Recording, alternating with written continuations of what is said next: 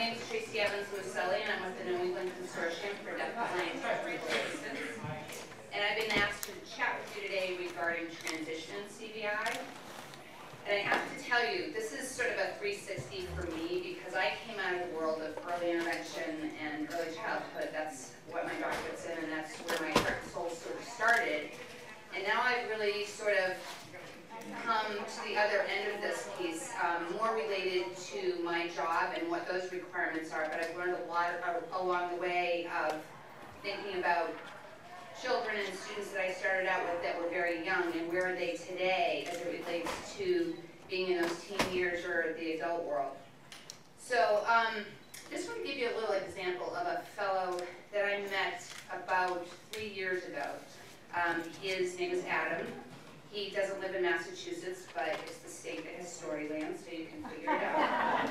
And I was called with my Ed consultant for New Hampshire, called me, Christine Martin. She said, I really need your help. And I said, what's going on? And she said, I got a referral on a kiddo. He's due to turn 21 in 3 months, and they want you to come in and they want us to provide a consultation regarding transition and what they need to be doing. So I thought, oh God. You know, so drove up to Storyland and went into this school. The classroom was as far back in this high school as it possibly could be. And I saw most of the adults in the class either sitting around chit-chatting with each other, or they were kind of off and about and doing certain tasks, either on the computer or whatever. A lot of the students didn't have any materials in front of them, weren't engaged in anything really meaningful. So we went through all the records, and basically here was a kiddo.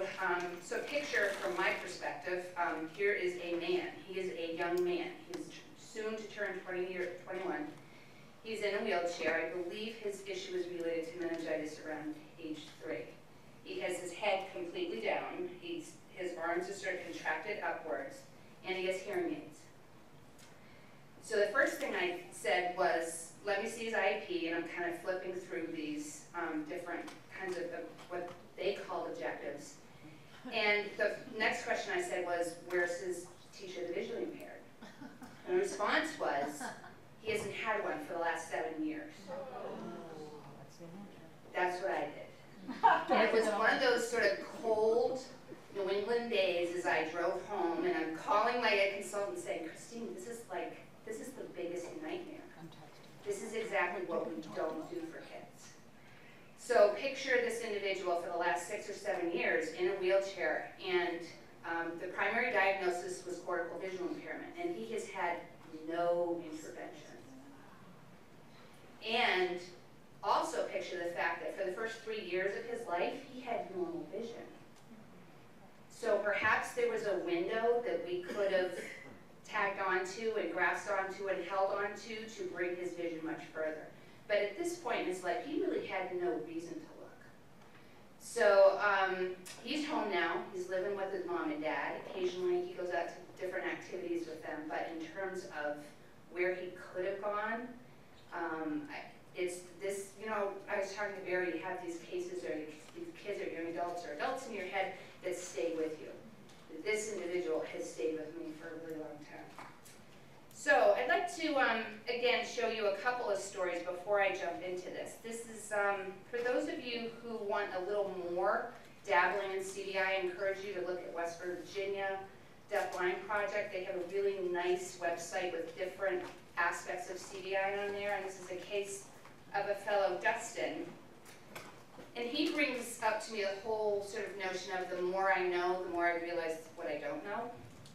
And so Dustin's background is that he has a diagnosis, he's 17 years old, he has a diagnosis of high myopia and CVI as a result of intracranial brain hemorrhage shortly after birth, associated seizures, and hydrocephalus. Okay. Now, most of us don't like to be videotaped, got that? So I'm not saying that the conversation this individual had is 110% appropriate, but I watched this over and over and over again. As I was observing this particular student, first I kept thinking to myself, he can tell us what he sees. I work with many children, they can't tell us that. So let's hope this works. The ability person is walking with Dustin, and he's going through this entire, he's on campus, and he's going through this entire sort of narrative of what he sees. So she's asking him to tell her what he's seeing. Now, what you didn't see at the beginning is most of the time he has his head down when he's talking to her, but she has to cue him, tell me what you see. He isn't automatically going to look up and do that. So he's able to tell her, I see the playground to my left. As he starts approaching the sidewalk intersection here, he's able to tell her, I'm at an intersection. She says, what do you see way off in the distance? And he says, I see a bus. There's a yellow bus way off in the distance. Okay. What he does is he describes, as he's moving along, everything on his left side. He doesn't describe anything on his right side. So for me, when I think about Dustin in transition, I think he's being assessed and he's getting instruction in a familiar environment. Okay? When you have these individuals, again, move to adult services, they're in a whole vast array of unfamiliar environments. But yet no one's really gone in and sort of tested that and checked it out. So again, she stops him at this point and asks him, tell me what you just did, where did you notice things? And he kept saying left, left, left, and then he said, oh, you're correct. He said, I didn't see anything on my right. So just an example of how it's really easy for individuals who are in these whole host of different environments in schools and classrooms, but yet we would really forget to take them out of that realm. So I wanted to bring your attention as we talk about transition to the Massachusetts Department of Elementary and Secondary Ed Advisory on Transition. The advisory states the ultimate goal of all professional endeavors in special education is to prepare students with disabilities for adult life. So again, it's the ultimate goal of all professional endeavors in special education, yet it's the last thing we focus on. It's the end of the journey.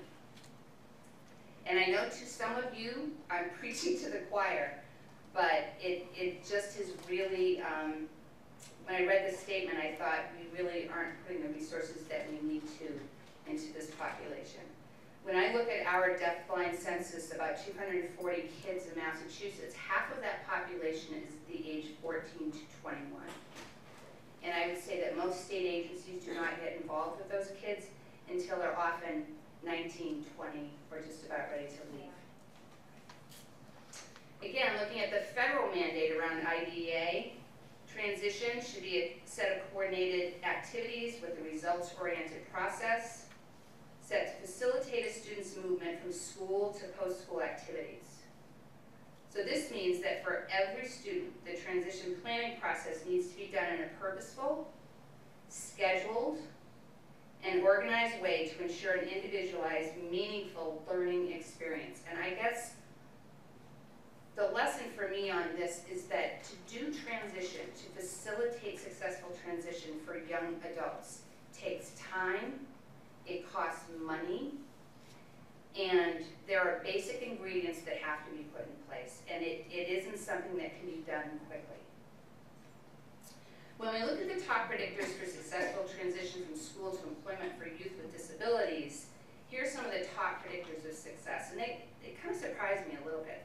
Obviously, employment training and work experiences in high school, and that work experience piece can be holding a real job, or it can be doing pre-vocational activities. So it really sort of hits the gamut. And then last bullet here is high parental expectations. So for many of the students that I work with, many of the parents don't have those high expectations. They don't even know what to dream for. And then when we look at significant variables that impact successful transition for youth, we look again at early and recent work experiences, completion of a post-secondary program. Now that could be also a summer experience after they've graduated, an experience at HK&C, It could be a training at the Carroll Center in the summer. So it doesn't have to be that they go on to college, but there needs to be something, again, to supplement post-school. The top impediments to successful transition are difficulty with transportation. We see that across the board. Lack of independent travel skills, or navigation or negotiation skills, as Meg and I were chatting about, and also issues related to social skills. We've talked a little bit about this whole transition team piece, but I just wanted to kind of outline, thinking about students that have CVI. We've been doing a lot of work with parents around the person-centered planning process. How many people are familiar with person-centered planning?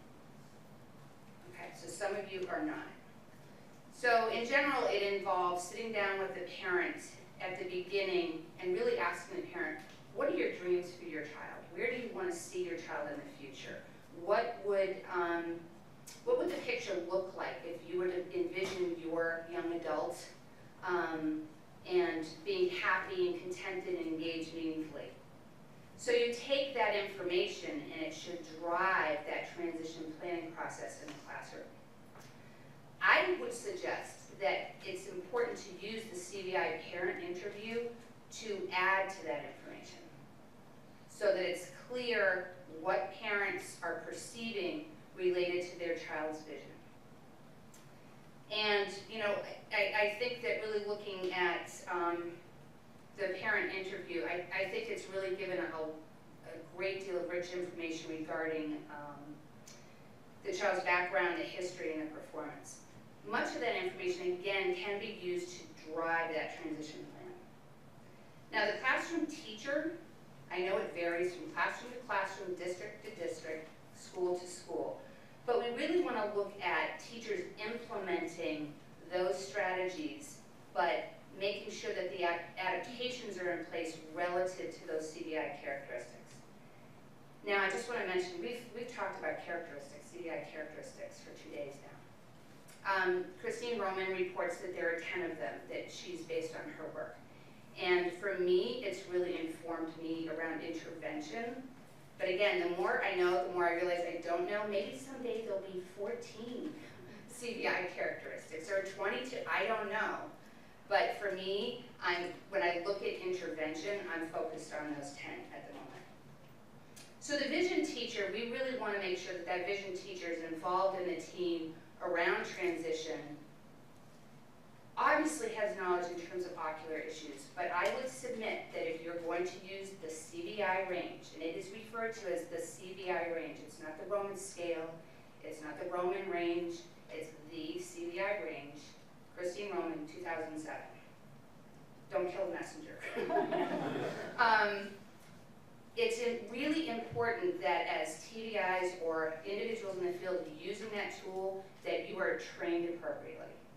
You should at least be able to have strong inter-rater reliability that the child is at least in phase 1, phase 2, phase 3. And I will tell you, I see people all the time. I will score the child maybe a 3 or 4 on the range, and I see people scoring 7, 8, and 9. That tells me there's a problem. People are using that tool inappropriately.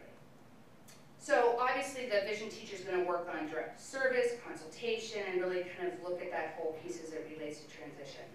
And then I see folks like you all at MCB to really look at eligibility and availability of resources, but also really hit home for families, or at least be aware that families are struggling with moving from mandated services into an adult world that's very, very different when it comes to those supports. So the transition team, I know you all have heard a little bit about the teaming process and collaboration. I struggle with this a lot. I feel as educators and often as human service folks, we aren't taught, we're not trained in good consultation skills. We don't know how to deal with conflict or disagreements in opinion. We don't know how to support one another. We tend to all be sort of off on our own. So I really feel if folks can think about contributing to the process, but then also relying on others. Those are really the 2 big characteristics around collaboration.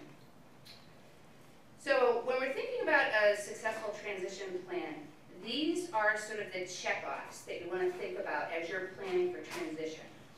That there's a vision for the future, often developed within the person-centered planning process. Parents and key players are involved so that MCD and MCDHH are at the table as early as possible.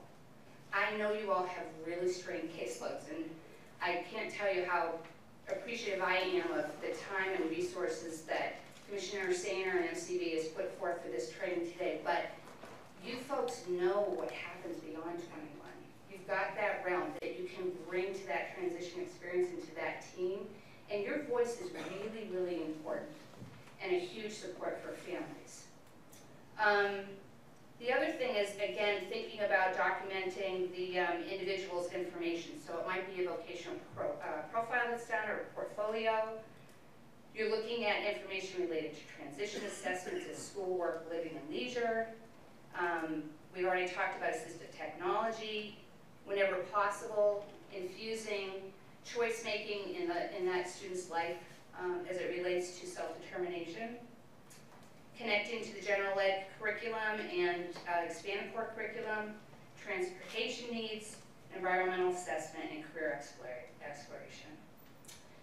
So when you think about all these, this is just a schematic. I'm not going to obviously like glaze everybody over with this, but as you think about those key aspects of what makes a transition successful, think about where you can help that team. Think about the CVI characteristics and where those adaptations need to be made. So they may already be done in school. Well, what's going to happen when that individual is in a group living situation? Okay. So as you go through these, you can look at the asterisks indicate that's where you really look at the aspects around the characteristics. Sharedworks.org. Are any of you familiar with that site? Okay, sharedworks.org is a federal project. There's a lot coming out. I would encourage folks to take a look at all that information online. There's probably going to be some CVI information in there pretty soon as it relates to transition. We've modified some of the CVI pieces in Connecticut, and we're adapting that for Massachusetts. I hope to have that done by the end of December, and I'll make sure that that's disseminated to MCD folks. So, let me see if I can. I'm afraid to touch anything right now. Tracy? Yes. Are you going to address the summary of performance? Is that the transition planning form? Well, it's fairly recent in the whole history of transition, but it's the idea that a school district is accountable for what all these years of special ed produces. In other words, until fairly recently, the only statement we got is a kid flunked in CAS, he's a loser, right. He's aged out. So now there's a district has to prepare a summary of what the student can actually do. And I think that can put pressure on the district yes. to address something beyond right.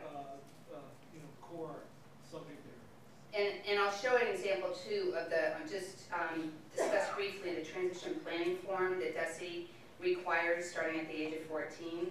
I think if information is in that form early, I think you'll see a lot more continuity between the ages of 14 to 21, rather than all of a sudden, the summary hits at around 21.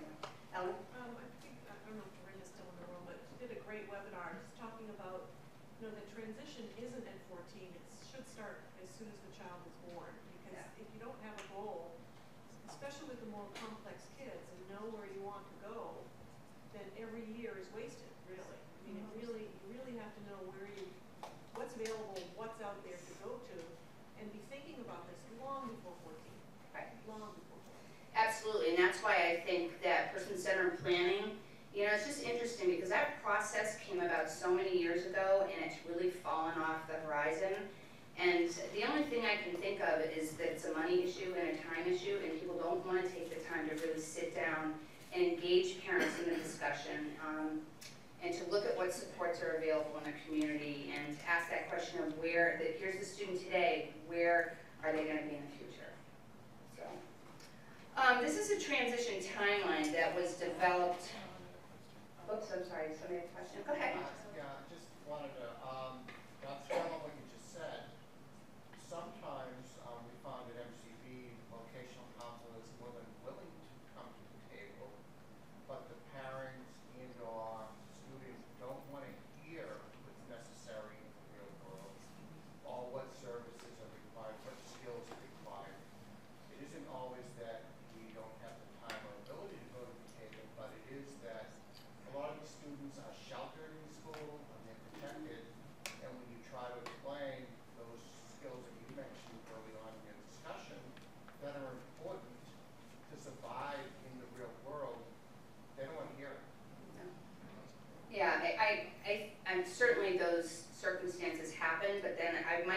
and say, perhaps if we had involved those parents earlier and they had stronger advocacy skills and had a better understanding of their child, they may feel more engaged in the system.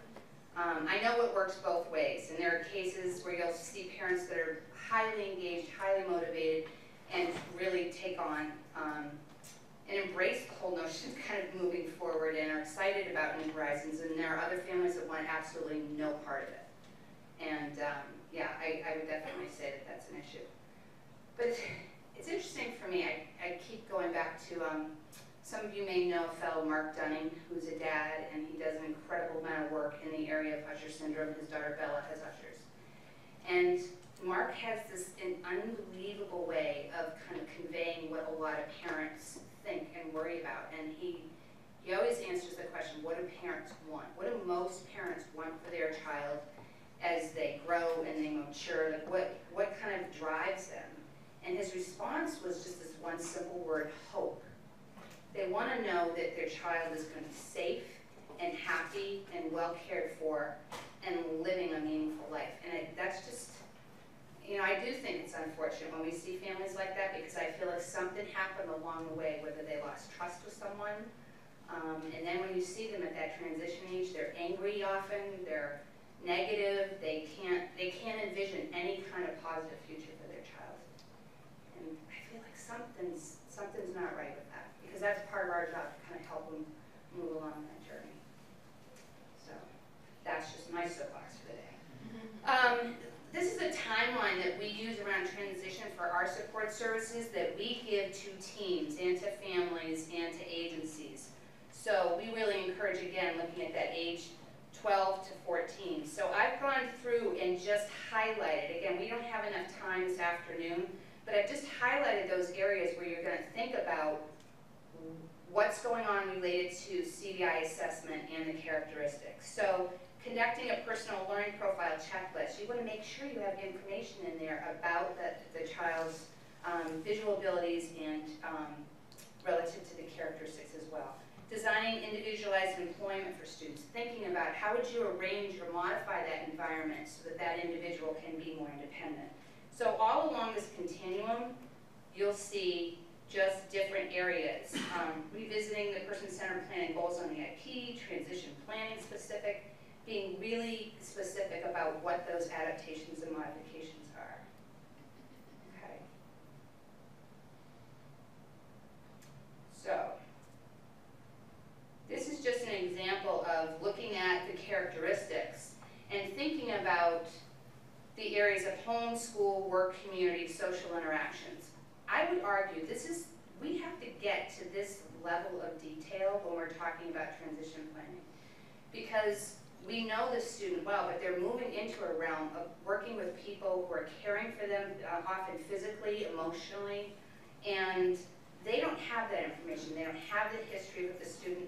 So I would really hope that transition teams take the time to fill in this grid and actually put in the specific modifications or adaptations that that student needs. All of the information around that was mentioned around mobility, that Michelle Antonelli talked about, that Willie Hirsch talked about. I mean, all of that needs to be sprinkled in a grid like this so that you can pass it on to that receiving agency. So again, looking at the parameters around home, school, work, community, and social interactions. And then looking at maybe once the individual transitions, or even planning, you could do this certainly ahead of time, come up with sort of a mock work schedule. Have the team kind of play around with that and think about, this is the particular job this student may be going to, and these are the areas that we're going to have to consider.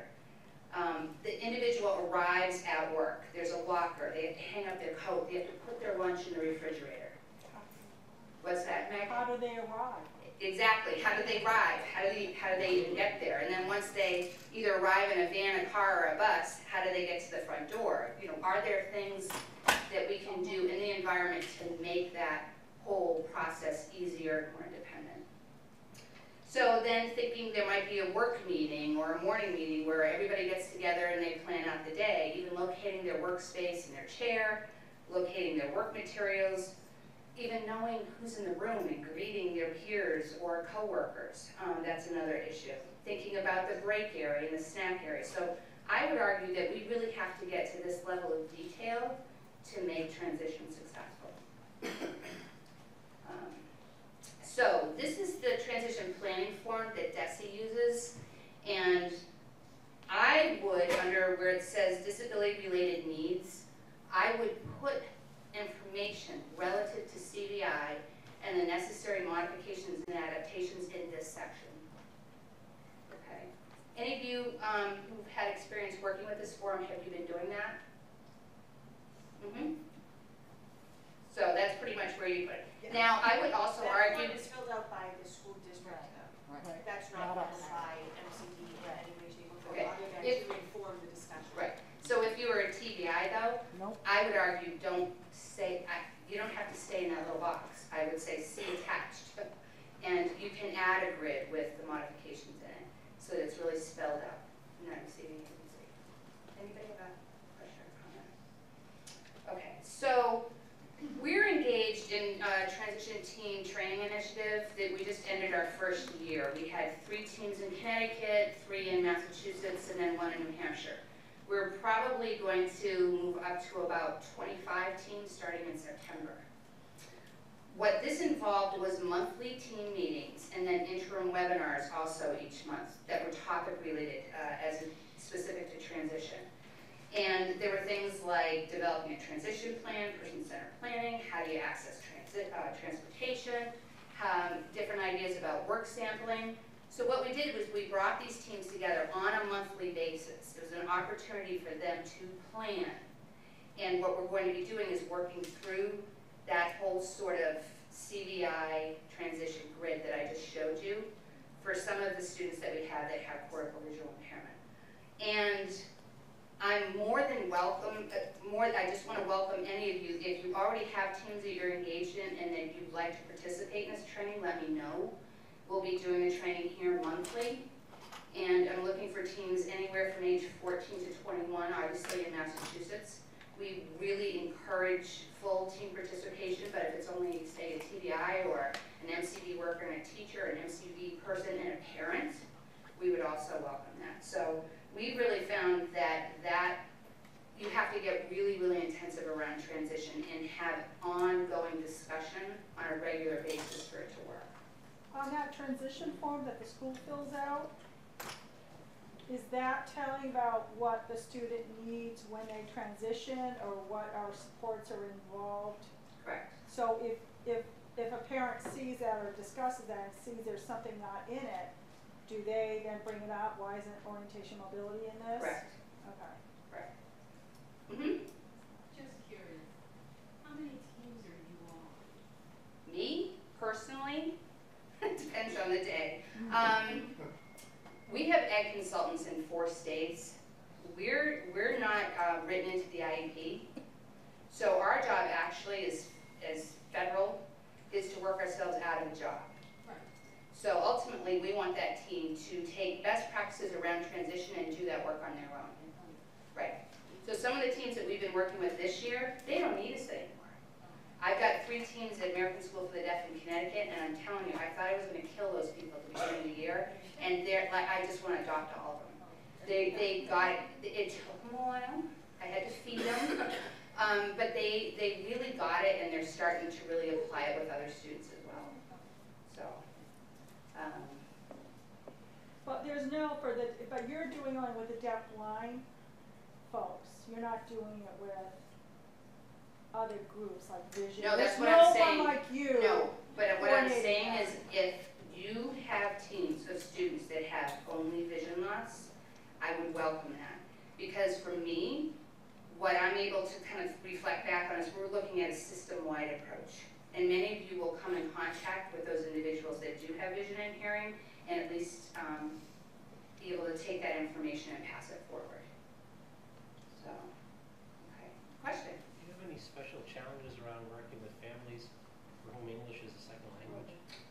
Oh yeah.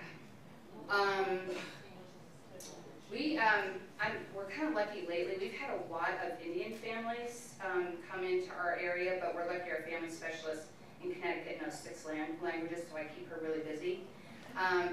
So that sort of solves that problem, but yeah, a lot of the materials we have to either search for the translation. There's a lot of technology that we use in order to do that, but yeah, it's a struggle. I mean, it's also a cultural issue. Yeah. Many of our families say, why do I have to do this? He's not going anywhere, he's staying here. Yeah. They don't even think of their child leaving. Or they trust that the school district is doing exactly what they need to do. Correct. So, or they feel that advocating is being negative and they don't want to be, they're questioning and it's totally not part of their culture. So that's another piece. Yeah, in that vein also, I think, what I see in that is sometimes family, they're not working. They're at home. So they're not getting a role model of somebody who's out in the community. Correct. So there's no emphasis. So all of those examples of work sampling and having opportunities to try out different jobs, and I know that Perkins has been working really hard on developing a program around that for that very reason.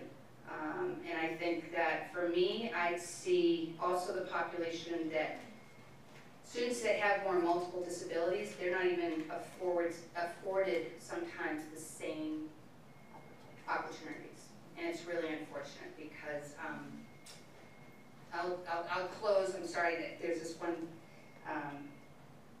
video I wanted to show you. If you ever, again, go on West Virginia Deafblind Project and take a look at a video clip of Mercedes. And it's just a fabulous example of a young lady that had all the great, just really great things in place for her to be successful. But I just wanted to add that, I know that this is tough work. It's detailed work. It requires resources. It requires commitment. But in the end, I think ultimately that's what we're mandated to do. That's why we're here. That's why the money's been allotted. It's our mandate to move forward and support this population. So thanks very much. Happy Friday.